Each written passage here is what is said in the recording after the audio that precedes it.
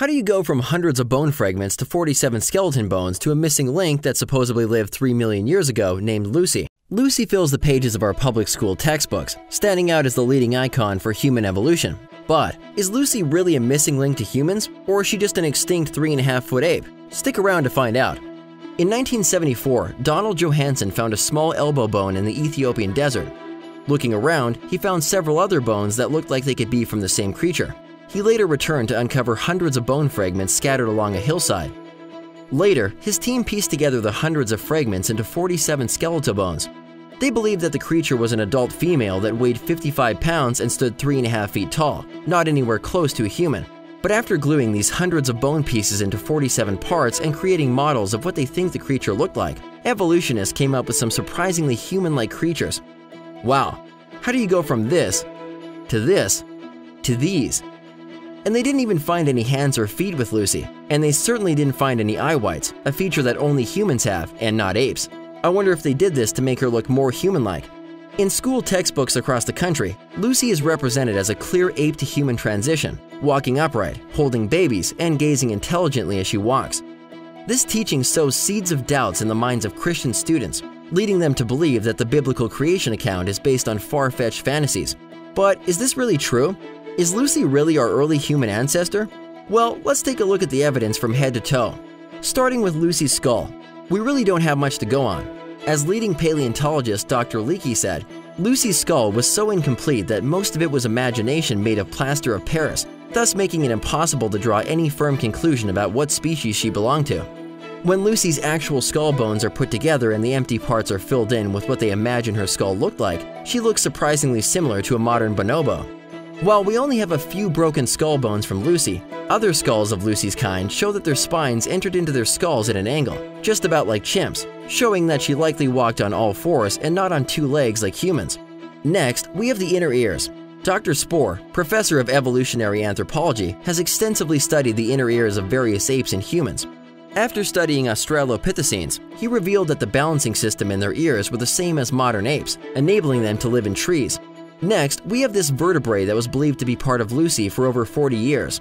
Recently, scientists learned that it was actually from an extinct relative of the baboon. When Johanson first discovered Lucy's pelvis, he reported it was badly crushed with distortion and cracking. His team believed that it had been broken apart and then fused together during later fossilization, which caused it to be in an anatomically impossible position and to flare out like a chimp's pelvis. Their solution to this? Use a buzzsaw to cut it apart and piece it back together. After this pelvis reconstruction, they noted it was a tricky job, but after taking out the kink of the pelvis, it all fit together perfectly, like a three-dimensional jigsaw puzzle. As a result, the angle of the hip looks nothing like a chimp's, but a lot like ours. Even evolutionists in the famous Human Evolution Journal have problems with this reconstruction, stating, "We think that the reconstruction overestimates the width of this pelvis area, creating a very human-like sacral plane." Since 1995, evolutionists have been battling out Lucy's gender, with some even suggesting that male names like Brucey or Lucifer would better fit the fossil. Now we have Lucy's wrist. When looking at a cast of Lucy's bones, experts at George Washington University revealed that her wrist was stiff like a chimpanzee's. This enabled Lucy's wrist to lock in place for knuckle walking, just like most apes today. Another study noted, measurements of the shape of wrist bones showed that Lucy's type were knuckle walkers, similar to gorillas. Even the fingers of Lucy's kind have been shown to be curved and ape-like, best suited for swinging in trees. Next, we have Lucy's short little legs. Bill Jungers at the Stony Brook Institute in New York argued that Lucy's legs were too short in relation to her arms for her species to have achieved a fully modern adaptation to bipedalism. In other words, she wasn't built for walking. Other researchers have concluded the same thing. While a knee joint was not even found with Lucy, a different knee that was found 1 year earlier had been used to try to prove that Lucy walked upright. This other knee was found over 8,000 feet away from where Lucy was found, and over 200 feet deeper in the ground. Johanson's lead team members said this knee was human, not ape. Most recently, a team of scientists from the University of Texas conducted 38,000 scans of Lucy's bones. After researching the different breaks and fractures, they concluded that she died while falling over 40 feet out of a tree while she was awake, even trying to break her fall. Lucy, a little 3.5-foot, 55-pound ape that supposedly walked on 2 feet like a human, died by falling 40 feet out of a tree. Made of hundreds of bone fragments glued together to make 47 parts, even accidentally including a vertebrae from a different species, do we really know what she was? Her skull, inner ears, locking wrist, curved fingers, and short legs reveal that she was definitely an ape. But that's not what evolutionists want you to think. Shown with human expressions, eye whites, which no apes have, and walking upright, they want you to think she was on her way to becoming human. They want you to believe that there are hundreds of Lucy's kind buried in the earth, as in this video where Johansson explains there are 400 Australopithecine specimens, and marches an army of hundreds of complete skeletons across the screen. But what he doesn't say is that he's talking about 400 bone specimens, not individuals, and 35% of these specimens are just teeth, and fewer than a dozen are skulls, all of which have been pieced together using numerous broken pieces. Here is a picture showing the majority of this entire collection, sitting on top of a single table. If human evolution really happened over millions of years, wouldn't we expect to find more? With over 7 billion humans alive today, shouldn't the ground be filled with transitions of apes still evolving into humans? Even Darwin realized that this was a problem by stating, "As by my theory, innumerable transitional forms must have existed. Why do we not find them embedded in countless numbers in the crust of the earth?" So, just what was Lucy? The answer is straightforward. Lucy and other Australopithecines are extinct apes, just like many other ape species that have gone extinct. She walked on all fours, ate the foods that apes eat, and lived among other animals that are similar to those that live around apes today.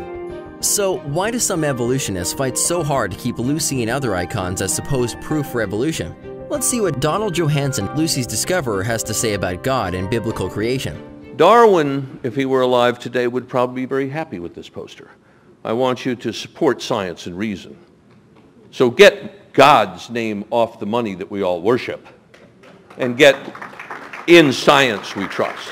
I don't think we'll do that, but we do need to get that name off of our money. There is no question. And we have to understand that this is an exciting opportunity to be alive and not sit around and worry about some omnipotent being keeping score to decide whether we're going to end up in eternal ecstasy or unending damnation.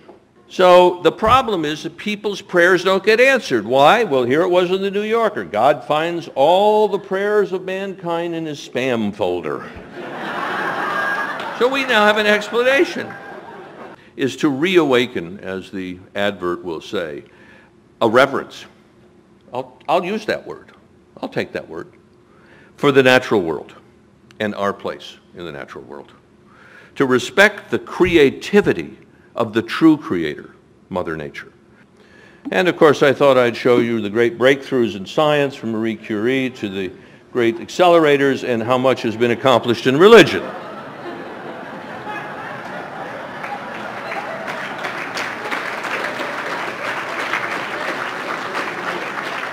Well, if you go to the Creation Museum, there she is. She's a four-legged walking quadrupedal knuckle walker because of Dr. Ham. I don't know what he got his doctorate in, but it may have been one of those things you get at Sears. But there ain't no way that Lucy was walking on her knuckles, on four legs. So a child goes in and sees this and is impressed by it. Kind of makes you think, doesn't it? The truth is, God created land animals on the sixth day of creation, right before he created man to rule over them. We were created in the image of God, and not in the image of apes, out of the dust of the earth, and given the dominion charge to rule over all of God's creation. That's why we put apes in the zoo, and not the other way around. Humans are vastly different than apes in so many ways, many of which were made plain in this video. Our brains, however, stand out as the biggest distinction, being nearly 3 times larger than they should be based on our lineup with similarly sized apes. Our brains are also wired completely differently than apes in so many ways. Humans were wired by God with the intellect to rule the earth, just as we were commanded.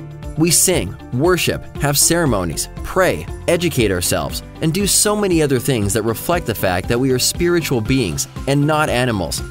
Following the genealogies in Genesis leads us back to the spontaneous creation of Adam on the 6th day of creation, just about 6,000 years ago. Then, about 4,400 years ago, the world was destroyed by a flood. 100 years later, humans were scattered around the world from the Tower of Babel. That's why we have so many different people groups today.